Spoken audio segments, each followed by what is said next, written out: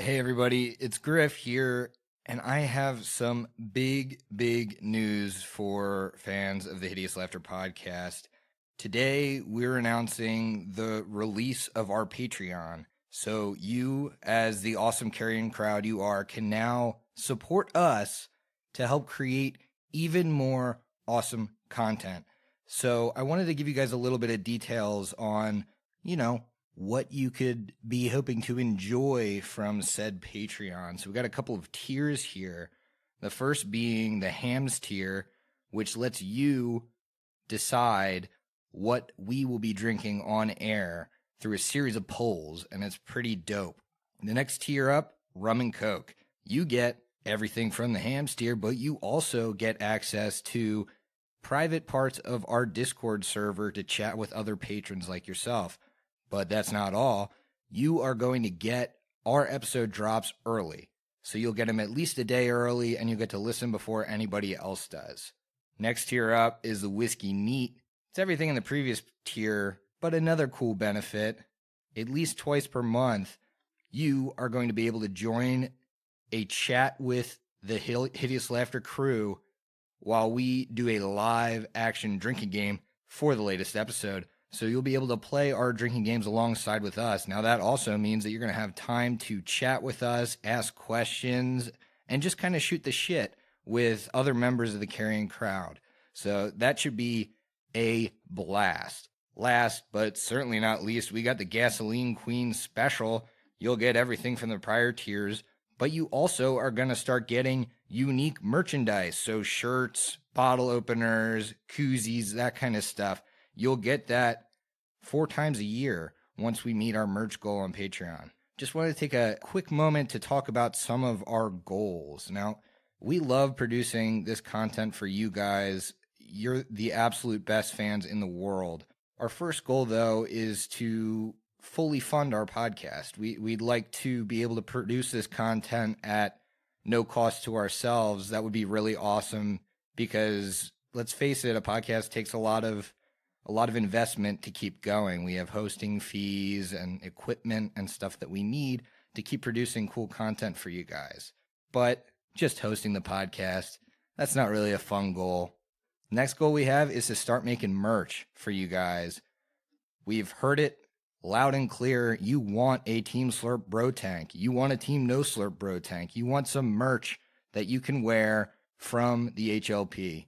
We're looking to do that, and we're really excited for some of the designs we have in the pipe. And finally, we're going to add more to these tiers, but this last one's near and dear to my heart.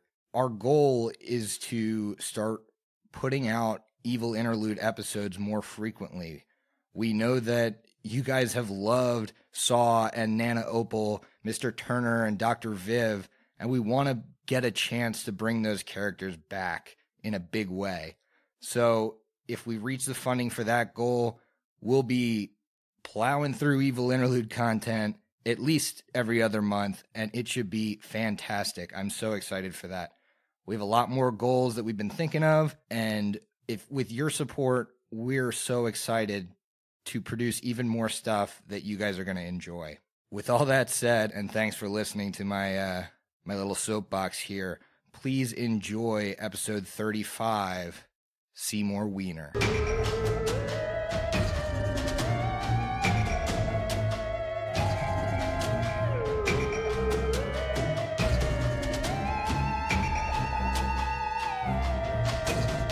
Do you like liquor and things that go boo? Then buckle up, listener, cause this one's for you. Prepare yourself for the Hideous Laughter podcast.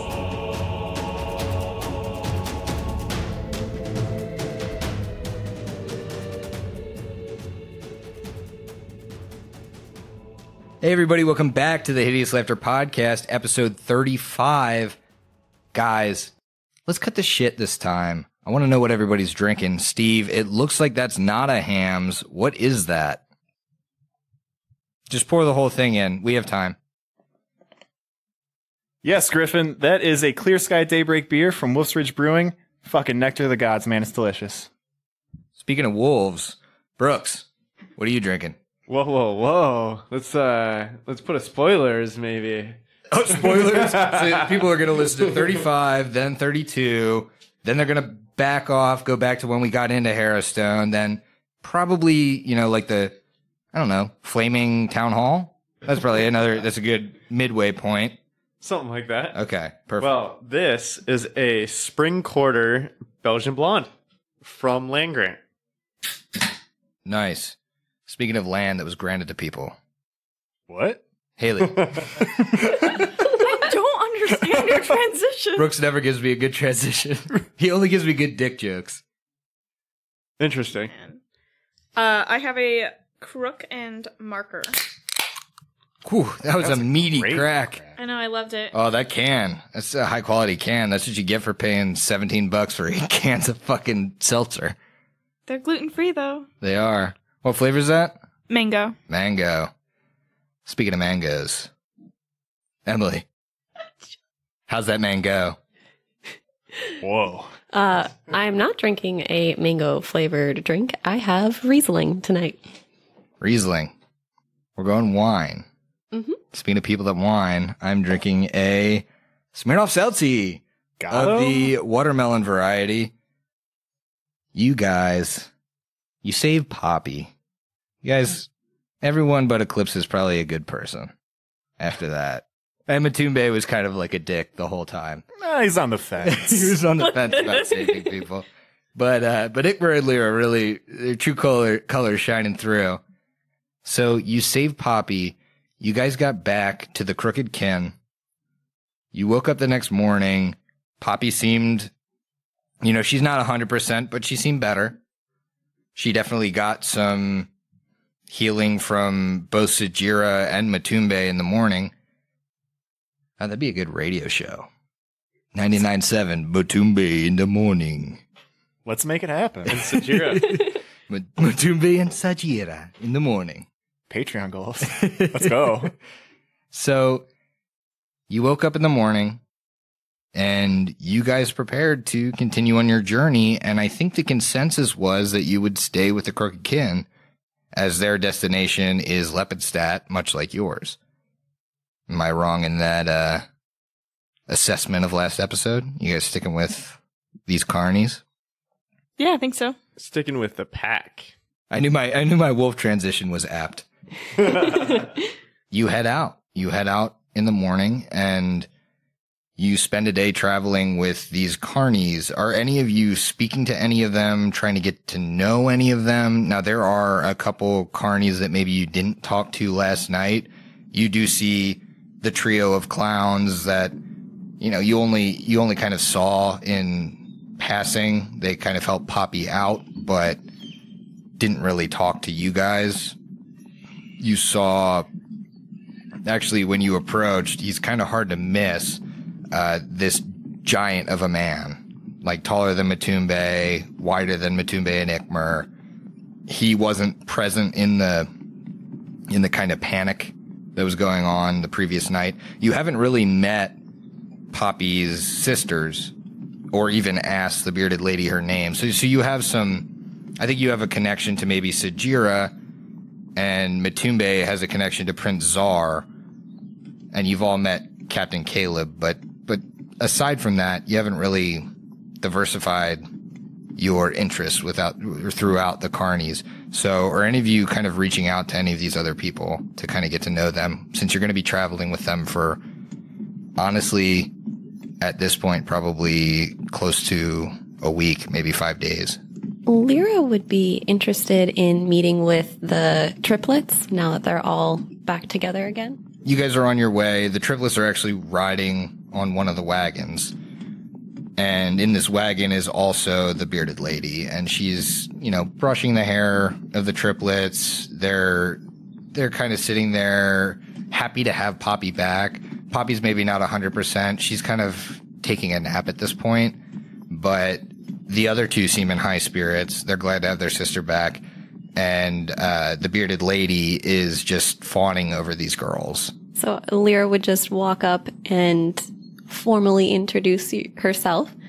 Hi, my name's Lyra. We didn't really get a chance to get acquainted yesterday. Everything was so crazy. Oh, my name's Lydia Gerard. Pleasure to meet you. The girls, they don't talk much. They maybe you dealt with Poppy. You know, they have a special condition. We love them like our own, but they're not going to hold a conversation with you. But we're so happy to have you here. I can't thank you enough for saving their sister. Of course, we're very happy to help anyone that needs it. Just making sure they're all happy here, right? Even Poppy? I believe so. I take good care of the girls. I could never have a daughter of my own, and it's nice to have them around. We're not exactly the kind of people that get to stay with their families, get to enjoy a happy life in one place. I think fate brought us all together here, but I'm just happy to have them here because, you know, they give me a little bit more purpose. You know what I mean? Definitely. Family doesn't have to be blood. You can have even stronger ties with those around you that really matter most. I'm glad that they have you to take care of them. Everyone needs someone to make sure they're safe. So, in talking with Lydia, you start to get kind of a better, you know, things were frantic when you first met. You didn't really get a good eye on her. She is nearly 7 feet tall. This woman is immensely tall, that would make her beard maybe 4 feet long. She's an anomaly. I think you get the vibes that she's very much a nurturing, like, mother hen type person for this group of people. You watched her interact with the sisters and with the little wolf boy.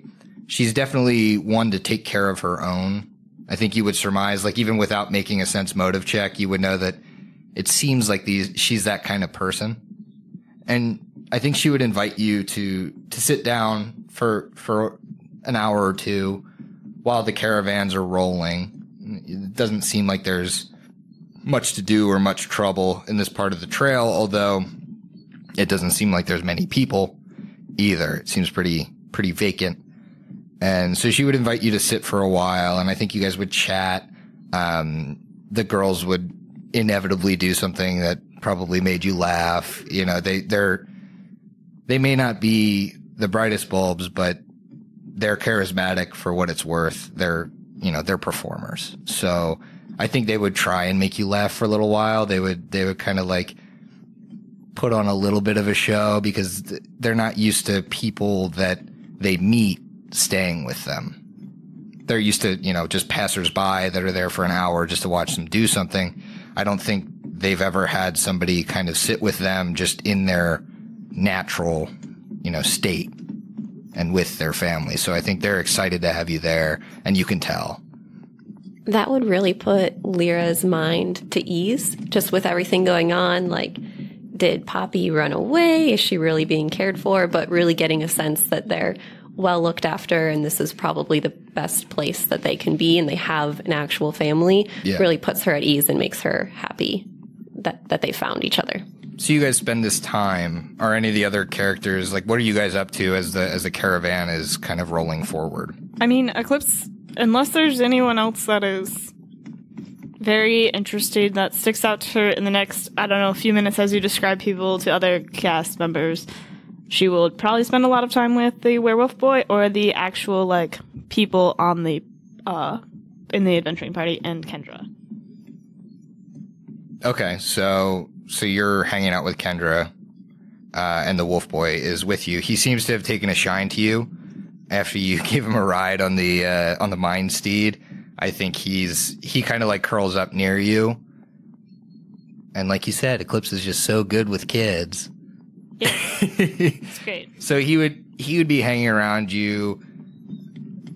I believe Kendra is in your caravan still. That's where she's hanging out. So you're hanging out with her in there, and I imagine you two let the wolf boy hang out with you. Yeah. Is there anything you're saying to Kendra about maybe her experience with them while you guys were gone, or just her thoughts on the whole situation? We're also traveling by the seaside, apparently. Hey, that's in Sirenscape, that's the eagle cry. If this is seaside, that changes everything. Lyra leaves the party. Yep. Says, fuck Carrion Crown, I'm going for a swim. Legally, you have to tell me if we're by the ocean. Within 50 miles, I would know. The pull is too strong. I mean, I don't know if they talk about anything significant realistically. Like, Eclipse is gonna probably make kind of small talk, maybe ask her more about her childhood, but probably not much about, like, what happened with her with the carnies. As long as she is safe, like, that's it. I don't really care what she did. Yeah, I think Kendra would just, tell you a couple stories about her and her dad. Maybe because you're heading to Lepidstadt, she'd tell you about the time when her and Professor Lorimore lived there. Mm-hmm. But to her, it was relatively uneventful. I mean, her dad was a professor at the University of Lepidstadt. He was a well-respected man in town. They decided to leave mainly because he was retiring. I mean, he was up in years, and you knew that. Mm-hmm. So she'd just tell you a little bit about that. I think she'd be excited to be going back to Lepidstadt and maybe show you guys some of the places that she knew, and around the university as well.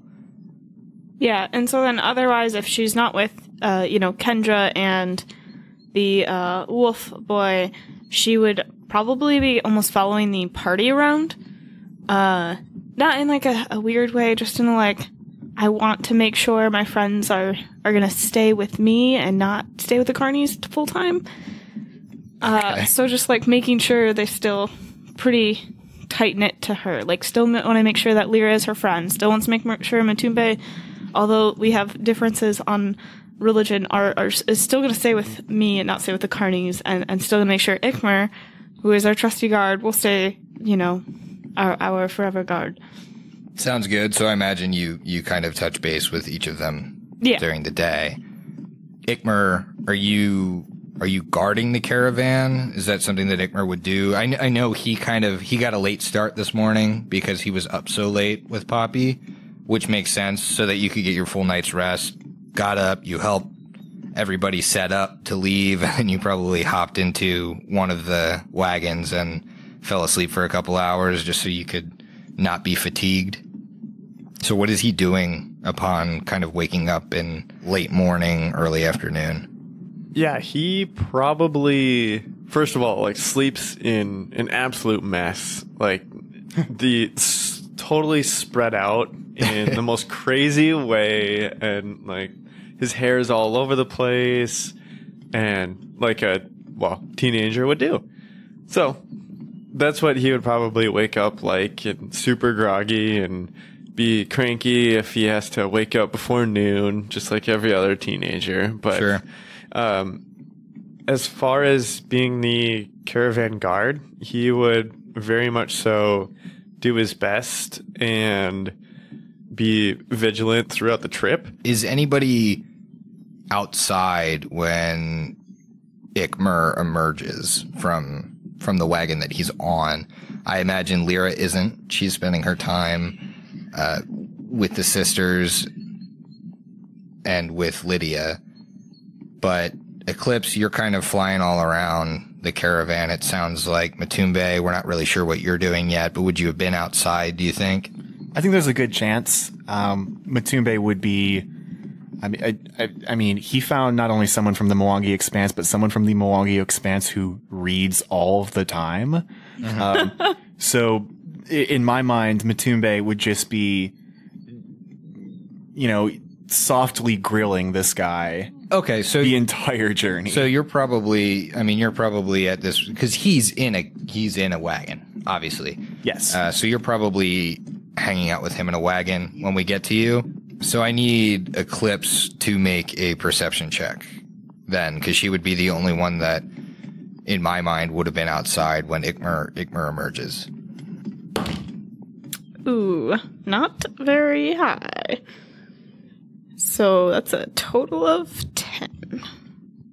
You don't notice anything about Ikmur as he exits. But Ikmur, you're wiping the gunk off of your face from like kind of a split night sleep, like 4 hours and 4 hours. And as you're rubbing, you notice that your cheeks are bristlier. Puberty's hitting you hard, dude. Than they were before. You feel like you have this, it's like a 5 o'clock shadow, but it feels thicker. That's a huge step because canonically he only had one facial hair. Yeah. Like episode like 18 or something. Ikmur has what feels like a beard coming in. And that's strange to him because, again, he had one facial hair not 3 weeks ago. All right. As long as it's super patchy, but most of a mustache. Oh, I'm sure he's got... I mean, it's 5 o'clock shadow, but it's, it could grow into a mustache if Ikmur's going for the neck beard pedo stash combo. It's as long as it's ugly. It doesn't have to be neck beard or pedo. It could be the most beautiful beard in the world. It's on Ikmur's face. So Ikmur wakes up, and what is he doing? Well, he would definitely get back to the front of the caravan in order to probably keep watch as best as possible. He's like brisk walking alongside, trying to, be a guard. I would say he would also be close to the reins, take the highest point possible as well, sure, so that he could see as far ahead as possible, and try to be the best caravan guard. And because he is up there, Sagira is also in that front cart as well. Yeah, she's correct? in the front wagon. Yep. So is he taking a break from guarding to talk to her? I wouldn't say he's taking a break, just talking to her and trying to hopefully help her explain, I guess, what she said the other night. Okay, so what's he say? Excuse me, Sagira? Yes. I didn't want to, disturb you or anything, but what you said the other day about me being a prince, well, I haven't exactly, been a prince yet or known how, but to be honest, a couple of people have told me, something along those lines, and I'm really wondering how you know about that. I am very in tune with the future, you could say. My mind, it splits between where we are and where we're going, and I can see something in you, Ikmur. Something different from your friends. I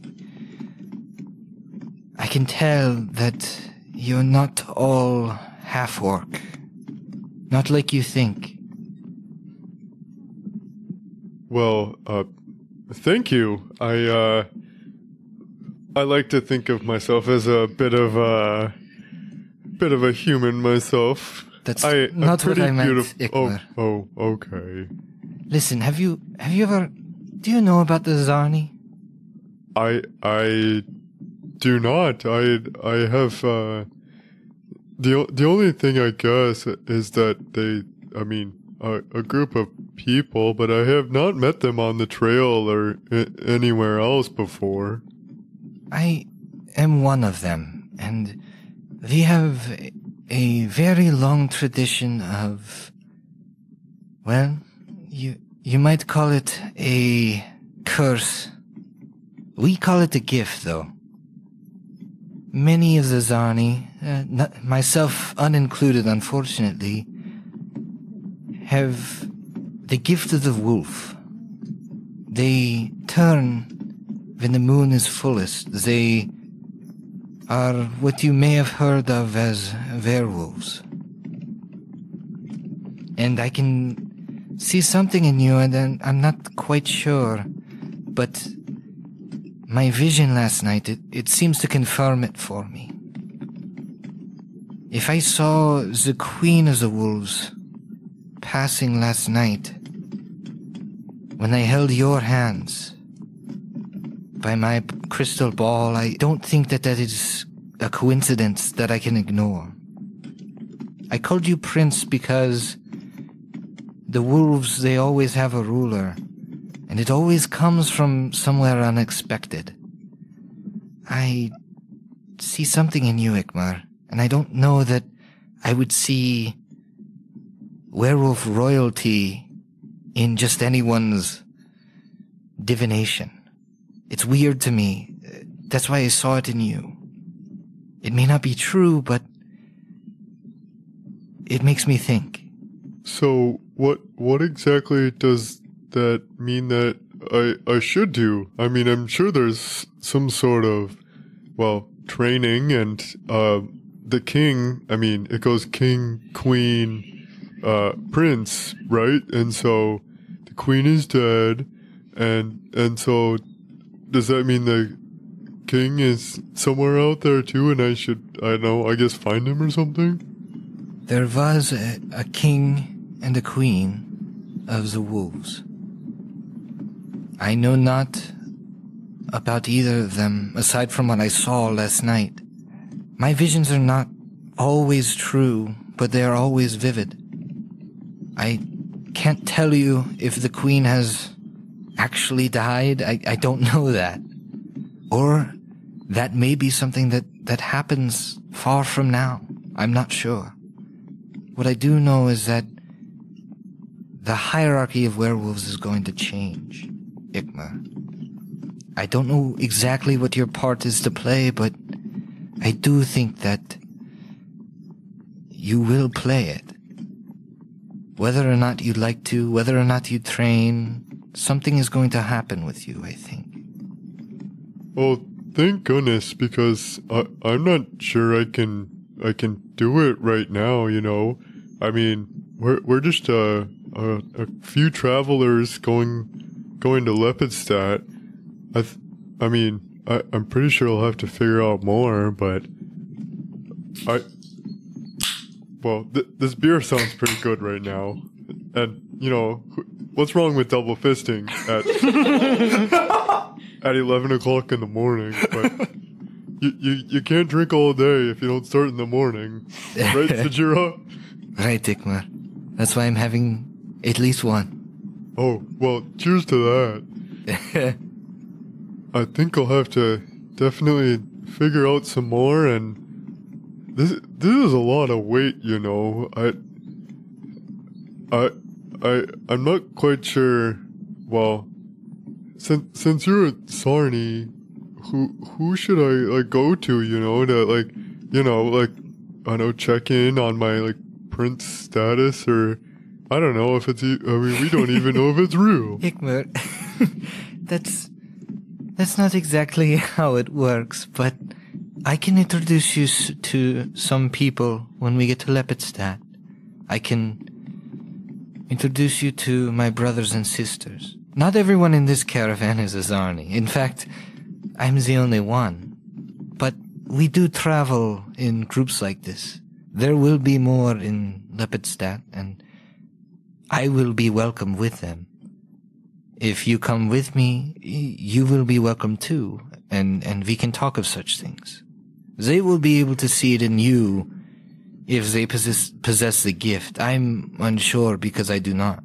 Oh, okay. That sounds good to me. I'll definitely come with you to figure it out. But you know, if you could, you know, not really spread the word too far around, or not say too much about this, because I'm a bit worried that my friends might leave me for it. I wouldn't think of it, Ikmur. Don't even worry about it. And don't worry about the implications that are to come, because they may not come. It is only a vision, nothing more. If it happens, it will happen either way, and if it does not, then it was something in my mind that brought it forward that maybe wasn't even directed at you. Very well. You know, that's a good point. I should keep that in mind, and I'll get back to watching the road. Okay. Matumbe, what's going on, buddy? So Matumbe's, alternating between a couple things. One, his standard, probably couple hours a day when he's not guarding the caravan, walking next to it, reading his book. Reading while walking? The standard? Yeah, you could do that. That's a Not skill well. right there. That's like texting while walking. He walks into a fountain. I'll tell you what, he trips a lot. You see Matumbe go down, he looks around, makes sure nobody saw it, keeps walking, opens the book back up. Fair enough. And talking to Prince Czar, he wants to know more about the undead that used to rule this land. I mean, he's, like we've said, a stranger in a strange land, and he has a doubled down motivation to destroy the undead. I think it worries him that we're in a land that used to be controlled by the undead. Yeah. What would you ask of him as Matumbe? I think Matumbe would just ask what the circumstances around that were, how that came to be, and how it changed. Matumbe, have you ever heard of a man named the Whispering Tyrant? The Whispering Tyrant. Sounds like someone who operates in the shadows. No, he was... I have not. Very public, Matumbe, about 700 years ago. If my books are to be believed. 700 years ago he was defeated by paladins, powerful men. But he did control all of Ustalav beforehand. How powerful was this tyrant? He may as well have been a god. My God. He brought forth an army, an undead army, unlike anything that has ever been seen on Galarian or recorded. And you know this for sure to be true. This is what my books say. I cannot travel to find the answers for myself, but if it is recorded, there may be some truth to it. One would not record something if it were not to be true. Well, It would not be worth recording. exactly what I think. And something this sinister, I do not think it's a fairy tale, or he doesn't have a holy book. He didn't become a god from it. Why write about such things? Why is there still a taint of undeath on Ustalav if not for the presence of this man? I despise this taint. Well, it is a fact of life here, Matumbe. I apologize that you hate it so much. I mean, it seems many do here. You have so many followers of Pharasma. You can tell that the public is rebelling against this, but it still exists in the shadows of Ustalav. Maybe there's something someone like I can do. Well, I think a man like you would do a lot here. I certainly hope so. Have you, by chance, if I may ask a personal question, experienced this taint yourself your entire life? Were you born here? I was not born here, I was brought here. Brought here? I was a slave, Matumbe. You know that this happens. In Ustalav, I was not. I was in Cheliax. I was a slave and I bought my freedom. It pains my heart to hear this. Being from the Mwangi Expanse, I have had dealings, thankfully brief, with the Aspis Consortium. They rape and pillage our world. They take our people and do with them what they will, put them in chains. Not something I wish to discuss further. I experienced it when I came to Ustalav, Matumbe. I am sorry to hear this. I was a whole man when I came to Ustalav. Now I have pleasures of the mind, but before I could run and fight. If I may be so bold, may I ask how you came to be the way you are? This exact taint that I speak of. Why do you think I am so interested in the history of why this has plagued the land around here? I was beset by a group of ghouls and bitten and torn apart, as it were. I had one remaining arm when I was found, but the spread of the fever was quickly overcoming my body. It was the arm or my life. I would rather have none of that and be living than be among the dead. This is a point I cannot argue, and a decision that I also would make myself. Better to cast off part of yourself than lose your whole. But I hope you are the type of man that takes a story like this and gets strength from it. I hope you attack this foulness in the land where I cannot. If anyone had a question with my resolve, hearing your story only strengthens it further. I will be the harbinger to destroy the undead here and take back Ustalav for the living and the glorification of the lady. And I think that's what you guys talk about. It's very much on this topic that Matumbe is clearly passionate about, and that Prince Czar, you don't even know this man's real name, and he hasn't divulged it, but he's been affected by this as well. I mean, that's why a person like him turns to books, not only to fill his time, but to just be able to give people like you information that hopefully will help you, or at least encourage you. Yeah, he can't fight it himself, but he can fight it by proxy. Exactly. He knows that his greatest weapon right now is his mind. Ooh, a man that Matumbe can agree with. Yeah. And so you guys talk this way, and the day passes relatively uneventfully. You set up camp for the evening. The next day, you set off again. Much like before, I think you're just kind of getting to know the Carnies. You have a couple of days left. You're getting to know them.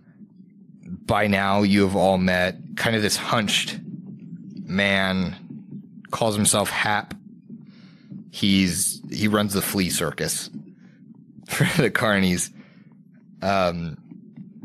And you all also meet the giant man that you've seen, and he especially takes a shine to Matumbe and Ikmur because they're kind of leading the caravan guarding. He does very much of that. His stride is so long, being basically a giant. And his name is Trollblood. At least that's how he introduces himself to you guys. And I think he'll chat with Matumbe and Ikmur. He's not the most intelligent person. He's just kind of trying to pass the time. You guys, in the second day, pass the town of Trimverina, and continue. You know that this is the first of two towns that you will pass before you get to Lepidstadt. I think it happens about midday, so if you had wanted to stop for anything, you may, but you know there's another town coming up, so it's up to you. Let's roll, baby. So you keep going. So you guys roll forward into another day of travel. More people on the road at this point because it's closer to a town. You're noticing that people are giving kind of, not disgusted, but maybe curious looks at the group of carnies you're traveling with, and by extension you, for traveling with them. You continue on tonight. This would be your fourth night of travel, I believe.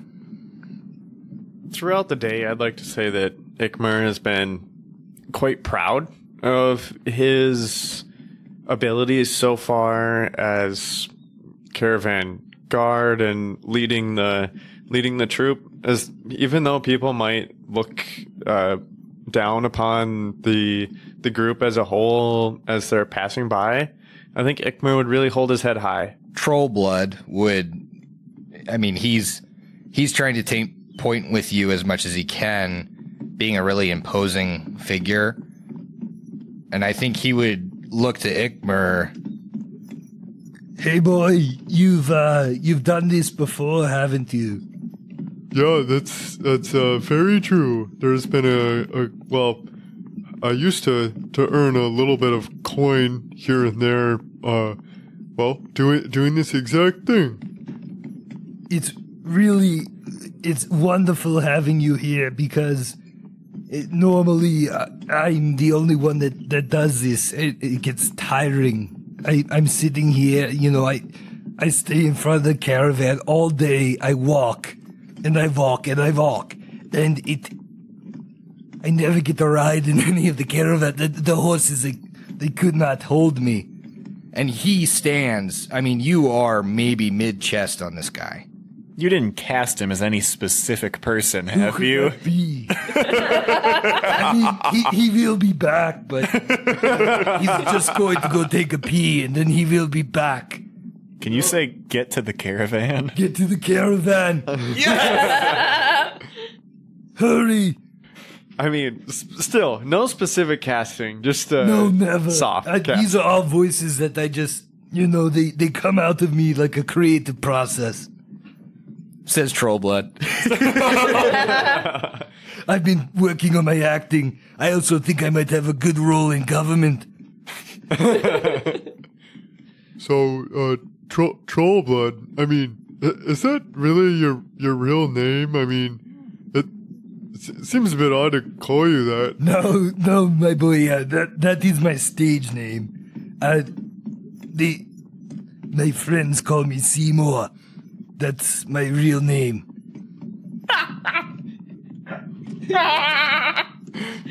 What is so funny? Why are you laughing at my Seymour is a perfectly common name. Do you have a last name?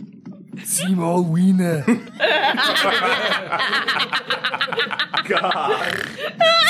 Seymour Weiner, episode title. Greatest character so far, if you ask me. So, Seymour, what exactly I'm trying to do is look far ahead and make sure that if there's anybody blocking the road, that could mean a couple of things. See, sometimes there are people that are just broken down by the road, and Like we were. well, yeah, exactly. But then there's other people that are just stopped along the road, and then they ambush a stopping party, and so you don't want to do that. And so if you look around the stopped cart or what have you, that's a good indicator if they are going to, harass you.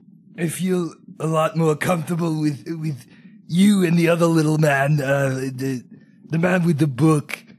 You make me so much more comfortable. It was just me protecting this group, and now I have all of these friends. You guys look so tough. I'm glad you're taking point. I'm watching the perimeter. Oh, well, that's a very good idea, because there are sometimes attacks that come from the sides, and that, well, if there's a very, very fast, say, predator in the woods, every once in a while that happens. So be careful for that too. Well, if I'm doing a patrol and you see anything, you just yell, Wiener! Wiener! I'll be right around. So you and Seymour have this conversation. I'm sure this ends with a handshake. And you both flex. Yeah, exactly. Yeah. Hands land on the forearms. Yeah. And it's super flexy, oiled up. Yeah. For a second, Ikmur looks like Carl Weathers. Yep. So you guys have this conversation and you make it to dusk unmolested. You go to bed, wake up the next morning, keep trekking. Again, it's getting sparse now that you're a little bit further from town. Luckily, nothing seems to be amiss aside from the fact that you can now see mountains in the background, large mountains, and you're starting to see it become more wooded around the trail. It's getting, there's large pine trees on either side of the trail as you continue forward. You rest that night in essentially what is a path cut in the outskirts of a forest. This night, as Ikmur keeps watch, again he hears it. The howling. But this time, he almost feels like he can understand it. It doesn't sound like animals. Not this deep in the woods. He almost interprets it as a calling. Like someone yelling, "Come here." And I think Ikmur resists the urge to do so. He keeps his vigil through the night, manages to stay put, but there's something telling him that deep in this forest, someone's waiting. Maybe several someones. People he's never met, but tonight he feels some kind of kinship with them as they're awake all night with him. Ikmur still hasn't forgotten about the night that he can't exactly remember and is woken up with bloody, torn clothes. And so he definitely keeps that in mind as all of these things are happening at night. He would have these thoughts like he doesn't know himself quite as much anymore, maybe. Morning comes and the party sets off again. They're getting closer to Lepidstadt, and they're actually getting closer to the second town on their journey. A town called Courteau. Eclipse starts to remember maybe the path they're on, because she remembers Courteau, or at least living around it. Yeah, she would be hit almost with like a wave of like nostalgia a little bit here. And she lived kind of between Courteau and the Shutterwood Forest, and during this time, I think she would kind of take it a little bit slower. She'd tell everyone like, "Don't worry, I'm gonna fall back, but I'll catch up in my mind steed without an issue. So don't worry about me." And she'll just fall back a little and like take a little bit more time watching the path.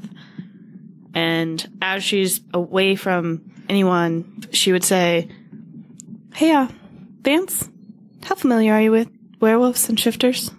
I fought one once. Filthy Zarni is after my gold. He took one look at me and my axe, and he realized that I might have been a bigger threat than he realized. Then he changed, though. Or shifted, whatever you want to call it. One of the most exhilarating fights I've ever been a part of. I just wish I could have finished him off. That would have been a kill to be proud of, wouldn't it? Well, you're in my brain though, right? So, you can see how familiar I am, right? I lived between the Shutterwood and Courteau for years. Courteau plagued with the devil in gray. And in, E's head, she would flash, images of what she can remember, which is, when she went to town with her parents, there were always, rumored shifters with, really bright green or, very bright yellow eyes and, a little more hairy, a little more gruff looking, all around town. They were just rumored shifters. And then a drawing of the devil in gray would be all over the place to, warn people. So she'd kind of flash those images in her head so that Vance could kind of take a look of what she's also thinking of. And then she'd say, "So, Vance, what do you think of our closest friend there, huh? Eyes a little more yellow? Did you notice any changes?" Maybe you'll shift some of the attention off of us. Let's see how your friends deal with a real monster in their midst. We better watch him and keep that blade close. You think he even knows? He's so young to turn. Well, when he's a little lost and confused, we need to be there for him. We can be his best friend. He's on our side now. And with that, Eclipse summons her mind steed and heads back to the rest of the group. Hell yeah, she does. The group reaches Corteau by the end of the day. Sets up camp. You know it is a day's journey to Lepidstadt from here. You doing anything in Corteau, or are we keeping going? We really don't have anything to sell, so there really, or I guess any money to buy with, so I don't think there's any reason to really stop. Yeah, and the entire time that we're riding through or anywhere near Corteau, Eclipse is either in a wagon, like inside the caravan wagons, or like hood up and trying to avoid speaking or kind of being noticed at all. Okay. Since eyes are already on the caravan, she does not want to be... Yeah, I mean, this caravan is kind of the center of attention, so it makes sense that Eclipse might want to stay hidden, considering she's somewhat of an oddity herself. Yeah, people in Corteau would generally probably recognize Eclipse. It's not common that Wyang would be in this area as a whole. Yeah. They would recognize her. So you guys set up camp, rest for the night, take off in the morning. Does anyone else know where Eclipse is from? I don't think so. Okay. As a player, I don't. As a character, also in the dark. Also, I don't. As a GM, I do. No way. Wow, weird. But yeah, it hasn't come up yet. So yeah. And if anyone has asked, she probably just responded, "Near a forest." Like, that would be it. Nobody asked, though, because nobody gives a fuck about anybody's characters, apparently. It's fine. Hey, Larry, you have this deep, dark backstory in some sort of nautical cave. Where was that? Nobody asked. Nobody knows that? I have some inclination. I have nothing to apologize for. I've been very clear where I'm from. Yeah, that's true. There is definitely one character that is very clear on where they came from. What, the fan art doesn't say Mwangi life on the knuckles of his armor? There's going to be like an episode 200 reveal that's like, Matumbe's not from the Mwangi Matumbe is Expanse. from Irison. And it's going to shake the canon of this world to its core. There is going to be so much wiki articles to change. So, a day passes, a day of travel. As the dust starts to settle and the sun starts to fall in the sky, and you see this orange hue fall over everything. Over the crest of a hill, you see this city. Not magnificent like some of you might have expected. Small for a city. But it's there. You see the rivers crossing through it, and you see that your path leads to this kind of grand bridge crossing over the river and into the city of Lepidstadt.